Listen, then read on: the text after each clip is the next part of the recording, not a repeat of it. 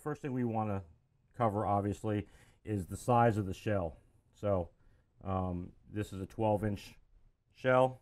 We're going to send all of the sizes of all the drums that we'll be converting to Pintech. Also, we want to take a measurement from this vent hole to the nearest lug where we're going to mount our bridge. Now this is the lug that we've decided on to mount the bridge, and I've marked it here with a Sharpie. You don't have to mark it with a Sharpie. You can mark it with a pencil or whatever. I needed it to stay here for video purposes and for it to be bright for video purposes. So I marked it with a Sharpie. And so we take a measurement from here to here, and what we have is 4 inches. Okay, or 3 inches straight across. I sent the 4-inch number.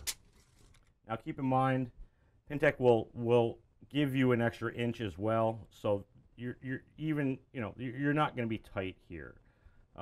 They will kind of over exaggerate just a little bit, so you've got some work, you've got some room to play with on the measurement. And when it comes to cable management, that's something that's very, very important. So you can route your cables properly within the drum, and we will also talk about taping all of that down to keep it nice and neat, and as well as keeping connection points from being crimped.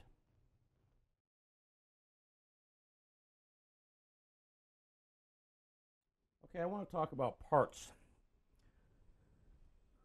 What gets shipped with our MIDI conversion is a few things. We have 2 of the foam trigger pads, and you'll notice that one side is dark and one side is a light gray with the blue dots on both. Okay, the blue dots are sticky, and that's what this side is going to. The gray side is up. So this gray side is what you want touching your drum head, and this is what's going to actually be mounted on top of the piezo. Okay, to remove the blue backing on the sticky, I recommend using a razor blade. Your fingernails just aren't going to be enough to flick that, so you just grab a razor blade and be very careful, obviously, with the razor blade. You know, to just kind of, you know, flick it up a little bit and pull that off. It'll save you a bunch of frustration. Next, I want to talk about the 1/4-inch female connector. Now in this case we have this is a stereo. We're doing a dual trigger zone, so this is a stereo connection, and then we have the head and the rim connections, which both are marked, and this will actually insert into our vent hole when all said and done. Pintech also does a pigtail version where it mounts in the vent hole, and then you have lines coming out, a 2-channel line as well. Now, you'll notice that we have 4 triggers, 2 head triggers and 2 rim triggers. Now, Pintech sends all 4 triggers, basically giving us a spare trigger for each of the rim as well as the head. If something goes wrong in the install process, we have another trigger for both rim and head. If one is damaged later on down the road, we also already have one. They give us a spare. So that's very nice. Next, what we have is the bridge. Now, I've taken this bridge apart for the video, but this bridge comes screwed together like this. It'll actually have a piece of tape on the bridge, noting which drum it goes to, with a bunch of electrical tape along with that small sticky note on top of that. So the electrical tape I've set aside, and that's what we'll be using to do our cable management. And then of course this one's for the 12-inch tom, so this is how I know that this goes for this drum. Okay, you'll also notice the blue dots. The blue dots are the sticky, and Pintech sends extra of those as well if you want to line more.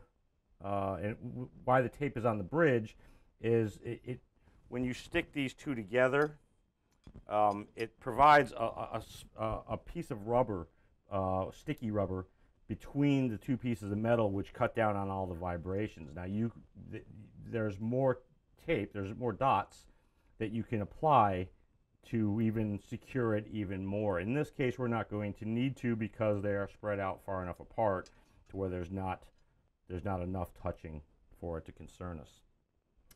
But that's completely up to you as the end user if you want to add more tape or not. There's already going to be tape on them when they come, and if you would like to add more, they do come as dots, so you'll cut them down the center and split them like that. But we'll talk about that bridge in a little bit. You'll also notice that the back of the triggers also have a little foam sticky as well that has a backing that will peel off, that will mount to the heads. Now mount to the rim and our bridge. Keep in mind, and I'll probably mention this a few times, when you do install these triggers, you never need to push down on the triggers themselves. You just you place them and go. The sticky is very adhesive. It sticks great. So you just set it in place and it's pretty much done. As far as the head trigger goes, when you mount your foam pad to the top, it'll obviously you're going to give it a little push.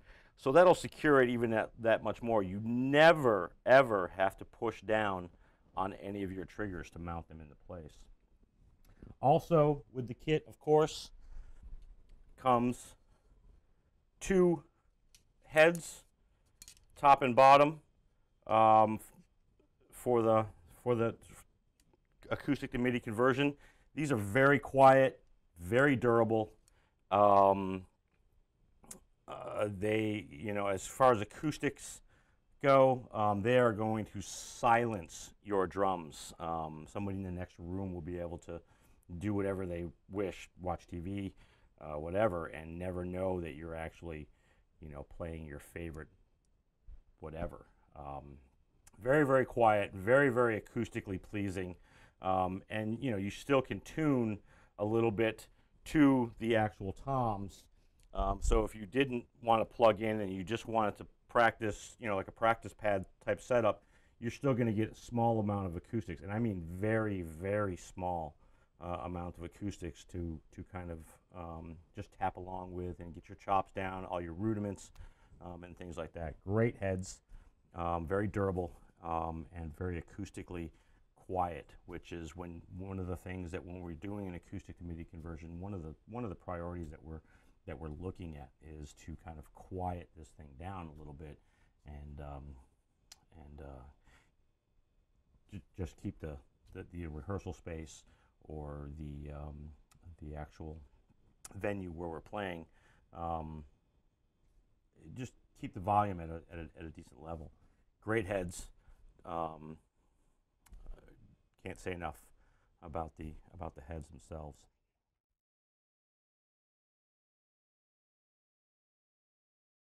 Okay, now I want to talk about the bridge assembly. Now here I've taken the set screws out of the bridge. When you get the bridge, all the set screws will be in, and you'll actually have a piece of tape, electrical tape, wrapped around the center point with another piece of tape on top of that. The piece of tape on top will tell you which size drum this bridge is meant for. Each one of these bridges is cut to size for each one of your individual drums, which is why we did all of our measurements earlier. Now, you'll notice the blue dots.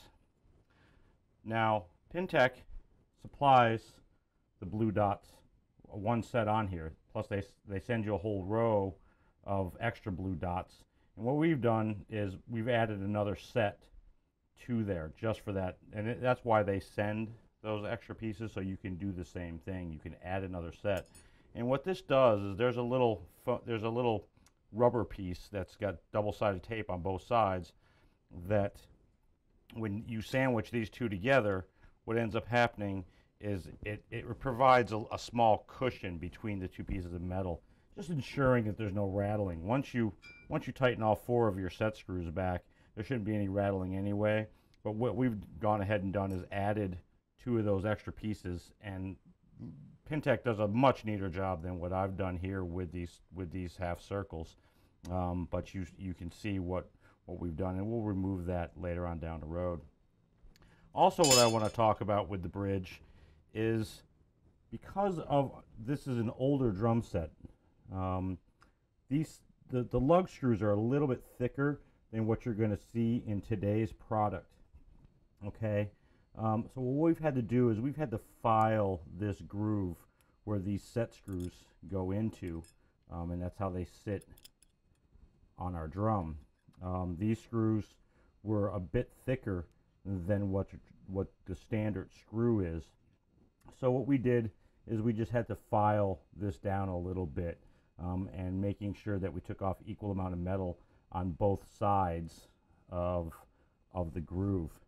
So we just stuck a file in there and put it flat on the table to make sure that we've got enough, that we've got a nice solid surface to work on, and then file down. It took me 5 minutes to do both sides, or both sides of the bridge, to make it big enough for this. Now you don't want to go farther than what you need to actually fit that set screw in there, and then to be able to move it back and forth nice and freely. You don't want to take out too much of that metal. So I just filed out just enough to make that move freely so we can do our measurements. So while we're there, we'll go ahead and set this half of the bridge in place. As soon as I get my screwdriver on my spot here. There we go. Okay. Now I'm not going to tighten. I'm just going to set those in place. Make sure they're held. I'm going to do this other side here. Do the same thing over here.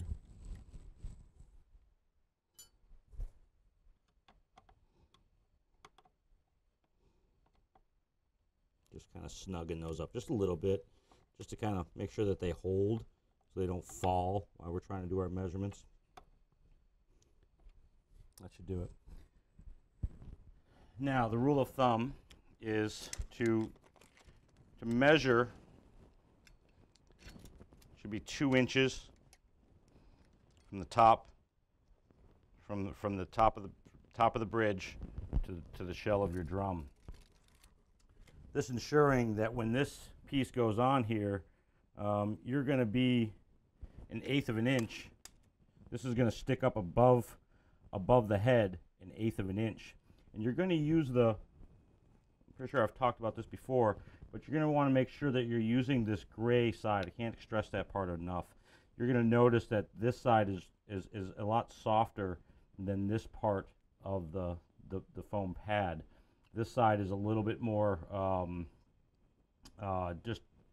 it's a more compressed piece of foam, where this is a little bit spongier, giving your head some play, and seeing that a good portion of this is going to actually be sticking up, and your head's actually going to be pushing down on top of this. The soft play is crucial. Okay, but we'll get to that. So first thing we're going to do is we're going to measure, just making sure where we want. Now I've done 5 of these drums already, so I know that at my highest point in this part here, I'm up as far as I can go, and that's exactly the 2-inch spot that I want to be at. I'm still leaving this one loose so I can do my final measurements. Now we're going to place this piece in there, and it'll line up once we get everything in there. But the first thing we want to do, anytime that we're using the sticky tape, except for, of course, on any of the triggers or anything, but anytime we're sticking the sticky to the either side of the drum for your rim trigger or the top of your bridge, we're going to want to clean the metal. And what we're using is just a paper towel and a dab of rubbing alcohol, or isopropyl alcohol. Probably not going to make the same mess with it that I am. And I'm going to do the back side where this tape is going to stick. And I'm going to do the front side for right now. We're going to end up doing this top side one more time anyway before we stick the trigger to it. But I just want to clean it up and get it ready to actually stick to the piece. Keep your towel handy. And now you want to peel the blue side off your sticky.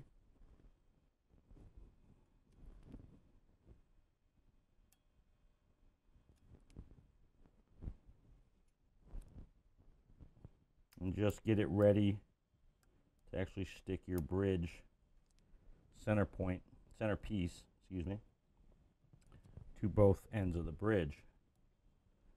Now again, you're going to notice that this sticky has a good sized depth to it, not real thick, but thick enough to where it's going to cut down on any vibrations. Now what I'm going to do is I'm going to put the bridge in place just without sticking it, because I want to make sure that this part of the bridge in between, you can see I've stuck this before, in between these two here, this is where we're going to end up putting our head trigger. Our head piezo is going to sit right in here.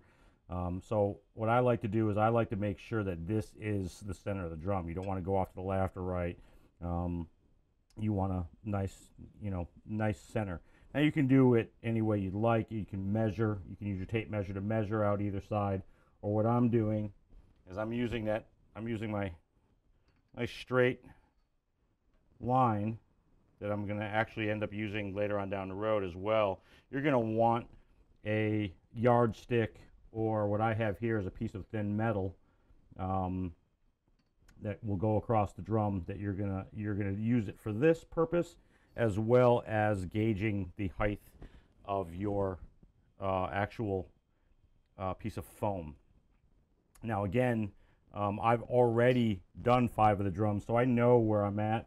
You can also set it over here and just kind of see where it's going to set once you've got everything lined up. I'm not tight yet, so none of the measurements are actually going to work.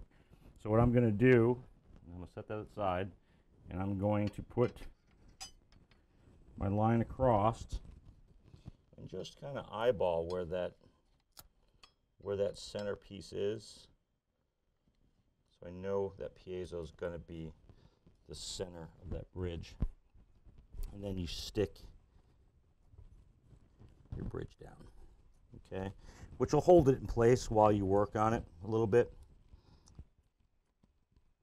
But what we're going to do is we're going to end up putting our set screws back in, because we're ready for that now. And I recommend using all 4 of the set screws, where you can, of course.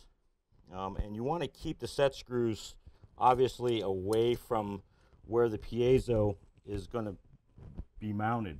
You don't want to ground the metal of your piezo on anything, on the side, anything that's metal touching that brass piece there, that gold color piece.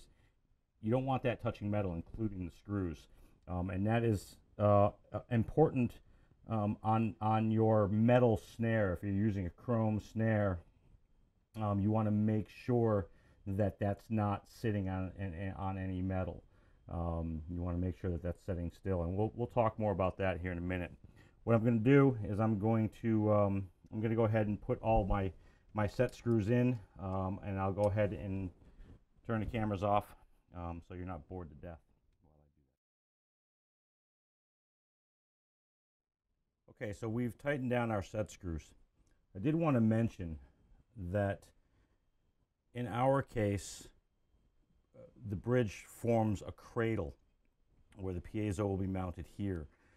Depending on where your lug is mounted on your drum and where this screw is here is depending on how you're going to turn this bridge. You can do what I've done and form the cradle to the bridge to get your 2-inch measurement, to get get this piezo, the head foam, up to the appropriate level, which is the head will be 8 inches, or I'm sorry, 1/8 of an inch below this point when applying it. So basically it'll push down that foam. So depending on where your lugs mount is depending on how you'll have this bridge. You can actually turn this bridge, which I've done in some cases. I don't want to turn this one, but you can turn basically this entire bridge assembly around, which I'll kind of show you here. I don't want to scratch up the drum doing that. I'll show you a little bit, but you see how it, you turn it the other way around. So you're basically going to mount it this way, and obviously you'll want to have your set screws facing the other way so you don't have these ugly nuts on the top of the head. But this is another way that you can utilize the same space. You're using the same flat side. Nothing really changes in how the bridge assembles. You still set this inside the cradle, inside, the center part of the bridge still sets inside the two outer sides of the bridge, and then this part will just give your measurement from there. Now, in this drum's case, I cannot do that because I have, these are, double mounted screws, so I have another screw down here that will bump into this spot, and that's not what I really need to do anyway. This position here is the perfect placement for this specific drum. But if you have to flip this bridge, that is fine to flip it. Again, just plan for your set screws to be reversed as well, just because you don't want the nuts showing and you don't want them, on the upward side of the drum. Okay, so I'm just going to give these a good snug without going completely tight because I have not done my measurements yet. And I want to level as well.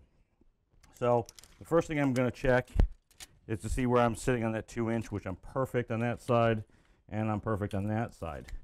But what I'm going to do, I'm going to put a level across it just to make sure that my bridge is level this way as well as level this way. So in this case, I have 2 spirit levels, which will do the job for me. You can always turn yours back and forth, however, to accomplish that. So I'm gonna just make sure that that's level. Know that my table may or may not be a little out of whack too. So that's perfect. So you just want to make sure it's, you don't want your PAs, you don't want your foam sitting at a completely cocked angle.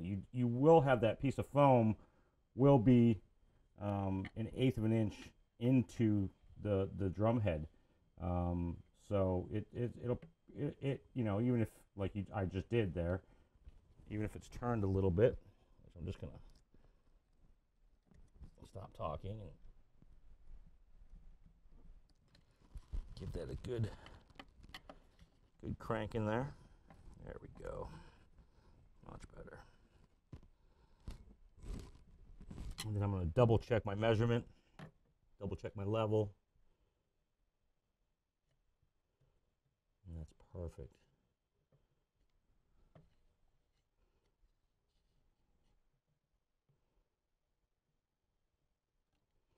Pretty sure my table's a little out of line, but I'm just going to double check this one over here to make sure I didn't push it down. Yeah, I did push it down just a little bit. Crank that down. There we go.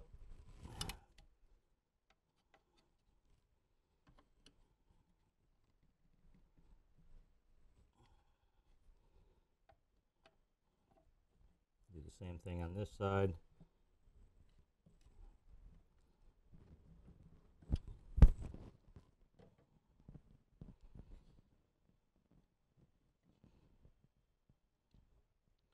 Okay, good. I'm good with that. Now, time to mount our center piezo. And I'm going to put a little bit more alcohol on our towel.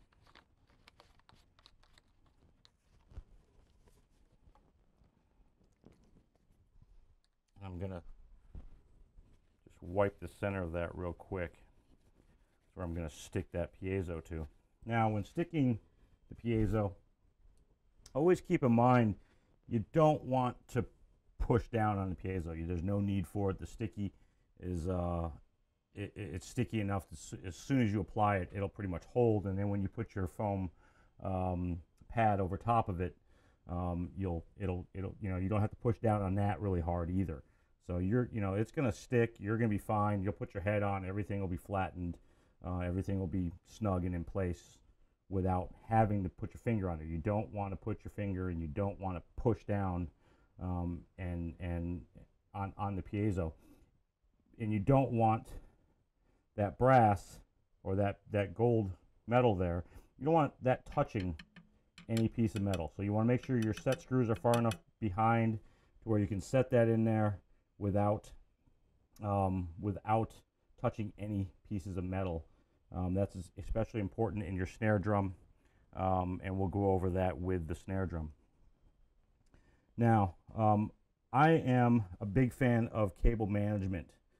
So I know that my female 1/4 inch in is going to come into this hole, into this vent hole here. So I want this without crimping these two, this red and black here. You don't want to go this way and then have to bend that back, unless of course that's what's going to work out. But you see how that's kind of at an angle. So what I would rather do is I'd rather do all my cable management off to this side, and then when I tape it up, I'll make sure that there's no crimps and there's no hard bends in the line. So I'm going to go ahead and stick this one, and again, you can use your razor blade to very carefully pull this piece of backing, which you'll see why you probably could use that. And again, I'm running that straight. I'm making sure that I'm centered. You can use your piece of metal again. Make sure you're over top of your lugs, and then your center. And again, just set it, and it's good. You don't need to push it down. Can't stress that enough. There's no need to push that down. Now I'm going to install our 1/4 inch female. Now, for those of you that cannot remove your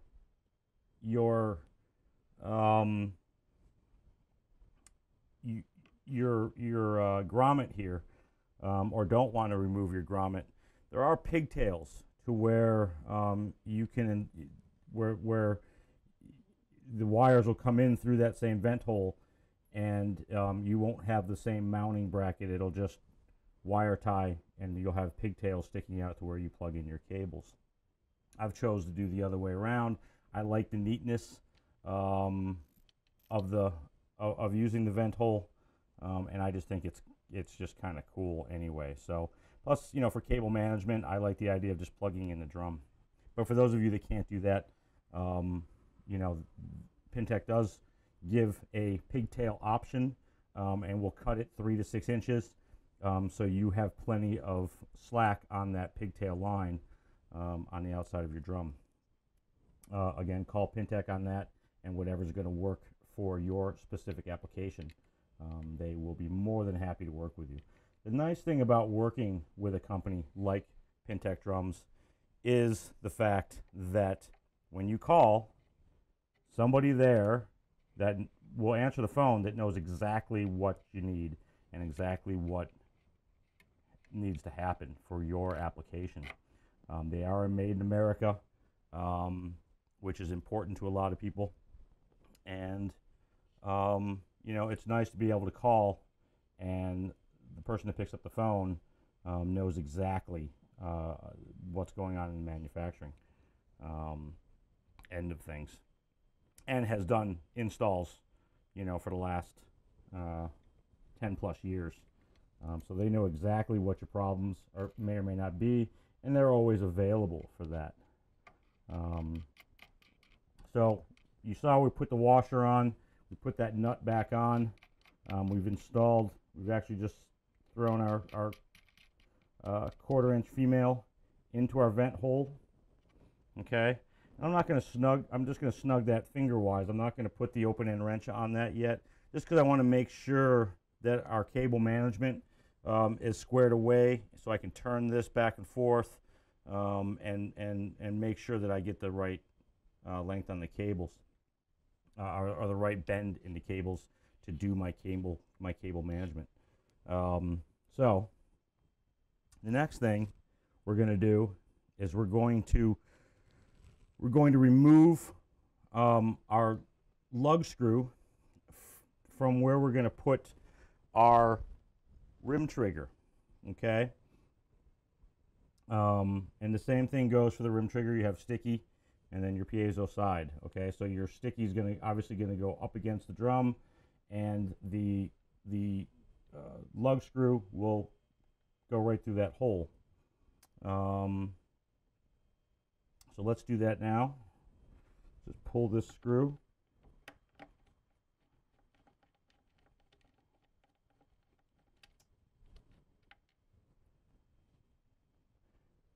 Go ahead and apply. And you can tell I've got all my screws loosened up for the purpose of the video. Now there's a piece of tape on the back of that. So what I'm going to do is I'm just going to move that out of the way. Again with my rubbing alcohol, and actually we'll put a little bit more on the towel.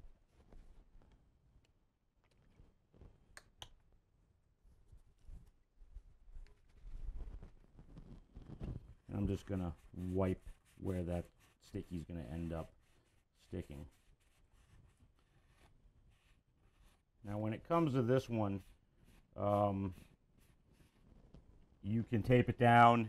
I've left, when I do my testing, I don't stick that one right away, just so I can do all my testing prior to actually sticking it. If you do have to remove, for whatever reason, if you have to remove one of your piezos or sticky tape, get yourself a razor blade and just get up under it and slowly work at that piece of sticky. Same thing with the backside here. Just slowly grab that razor blade and, you know, slice that off. And then when you have, you know, this in your hand, you can clean off the residue. And the same thing with wherever you have it stuck to either the metal or the side of the wood, you can clean that off again and re-stick it. Pintech supplies plenty of these extra dots as well as the blue dots. So if you do need to re-stick it or take it apart or whatever the case may be, you have all the tools to do so. And again, we have extra just in case we've damaged something here, or if we damage something down the road. I have a head trigger and a rim trigger still left over. All right, so I'm just going to, I am very sure, so I'm going to go ahead and remove that piece of sticky tape. And again, you can use the back of a razor blade or X-Acto knife or whatever you're comfortable with. And I'm going to set this rim trigger in place just like that. Okay, and now I'm keeping in mind my cable management and what I'm going to want to do with it as well as I'm doing this, and that's something that you're going to want to keep in mind while you're doing your conversion as well. As you're going to want to keep your cable management in mind as you do the process. So knowing what I need to do and where I need to be is crucial to my process and to the cable management aspect. So now we put on one last piece with the foam piece. Now again, we have the gray side and the black side, or a darker gray. This side's pretty durable. It's a harder piece of foam, and this is pretty soft and spongy. The spongy side is up, touching the head, and this other side, the harder side, is going to go down on top of the piezo. So we're going to remove that blue dot, and then we have sticky side there, and we're just going to set it right on that trigger, making sure we, cover it round, and that'll do it. Don't need to push down, don't need to do any of that. The head will do all that work for us. So what I'm going to do now is, before I put any heads on and before I take this piece off, what I'm going to do is I'm going to test both the head and the rim triggers through my module before I close this drum up and send it on its way. I'm going to and tighten this screw. I'm going to end up tightening that screw down as well afterwards. But we'll go through that. Let me do my test and make sure that both of our triggers are working properly, and then I will tighten down the female jack input as well as that rim trigger.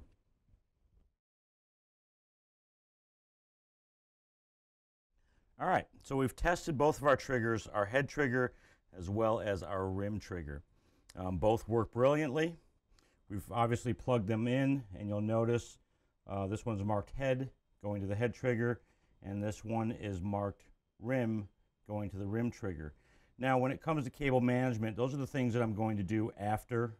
I'm going to put those where I like them, where there's no crimping going on, and I can actually get to these connections if I need to quickly. So I'll put one there and one here, and then do the same thing with the rim trigger, just to keep them nice and neat and out of the way, and keep the cables away from one another a little bit, so I'm not getting any re-triggering. Just a little bit. You're not going to get any of that anyway. I just just something that I'm being particular about. One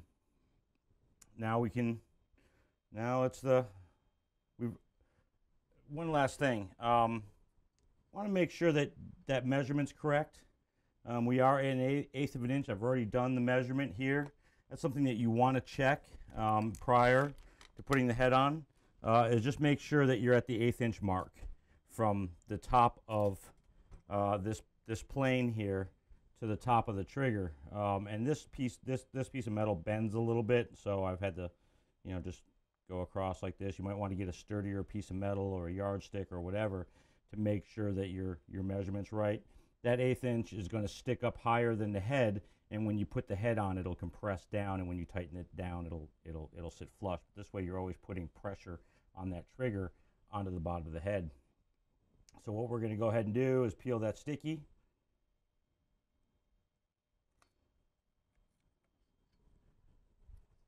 And it's time to put our Pintech mesh head on, which again are very durable, and they give a great, well, you're not going to get a whole lot of acoustics out of them which is the point, especially in recording purposes. You're not going to get, or you know, in a rehearsal space, or in even a gig setting.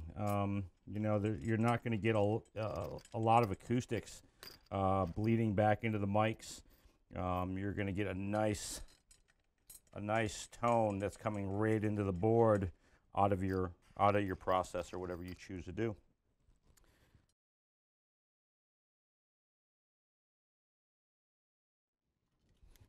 All right, what we've converted here is a 22-inch bass drum.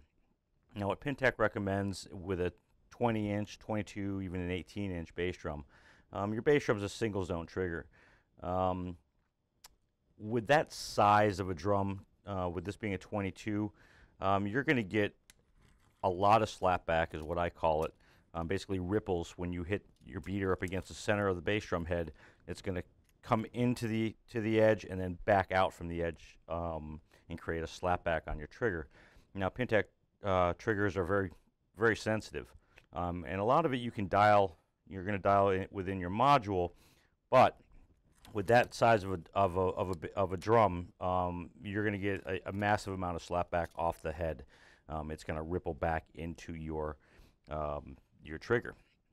Pintech describes it like dropping a rock into a bucket of water. It ripples from the center out and then back. So to stop the slapback from coming into your trigger, what you're going to want to do is you're going to want to install that trigger 2 inches from the outer edge of the rim along your bridge line, of course. Just for an example, I actually installed this trigger the first time from the 2 to the 3 inch mark on the outer edge. And that extra inch, I got a huge amount of slapback. So just bringing that back in 1 inch from the 1 to 2 inch mark is where the actual piezo sits. No farther than 2 inches on the outer edge of the piezo. A beautiful response. Single notes all day long. I've actually played live with this drum at this point. Ran it through the PA and got nothing but beautiful tone out of that piezo. So again, with your bass drum, because of the size of the head, you're going to want to bring that piezo 2 inches from the outer edge of your bass drum rim, you know, your edge of your drum here, and come in 2 inches from the 1 to 2 inch mark, and that's where you set that. All right, enjoy.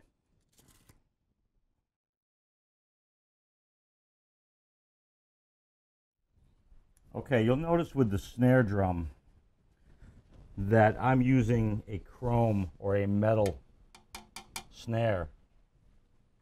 What you want to make sure is that you don't ground off the piezo on the side. So what we've done here is Pintech sends extra of the white dots that go underneath the piezo, little white two-sided taped dots. What we did is we doubled those up to make sure that we're not getting any grounding on this point here. This part's fine. Everything, you know, you're supposed to get some ground, you know, or some connection anyway for the rim to activate that trigger, but you don't want to ground off the actual piezo itself onto the side of the snare drum. Otherwise, you'll get a cancellation. So make sure when you're testing, I would test this drum before applying the head or anything else, and test your rim trigger with your module, and just make sure that you're not grounding off on the metal. Usually it won't be a problem, but if you are seeing that problem, that's what we did to resolve it, and it worked brilliantly. I've already gigged with this snare, and it's phenomenal. The response on the snare through my module, and I'm not even using one of the nicer modules. The response on this snare was phenomenal. So again, enjoy.